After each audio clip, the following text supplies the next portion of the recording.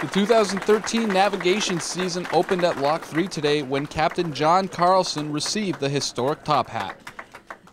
Oh, it's a great honor, and on behalf of the crew and myself, it's a great honor to be part of this ceremony. How much work goes into being a captain on the ship? You're managing a plant and everything from personnel to cargo to international relations. It's all part of the job. The St. Lawrence Seaway Corporation is in the process of a major investment to the canal. Over the next 5 years, they will be spending $230 million on infrastructure and maintenance. 2013, we believe, will be a 2% improvement, a slight improvement over 2012. We think that that's conservative and that we have an opportunity to probably exceed 40 million tons. What does this top hat ceremony mean to you? Well, to me, it's the start of the season. It's good news, and it just reinforces the importance of the marine mode and what it offers in terms of energy efficiency and a lower carbon footprint. The start of the shipping season also means an increase in activity at the St. Catharines Museum. The museum and Welland Canal Center is open every single day of the year except for Good Friday, Christmas Day, and Boxing Day and New Year's Day.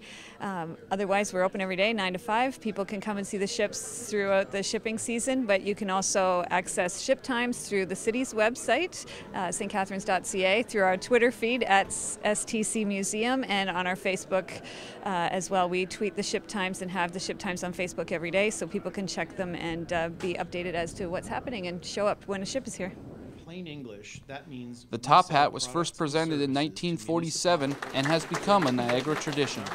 For us, it's a rite of spring, and I think a lot of people measure the beginning of spring by the opening of the canal, and also just a chance to meet with a lot of local people and celebrate what this industry means to St. Catharines.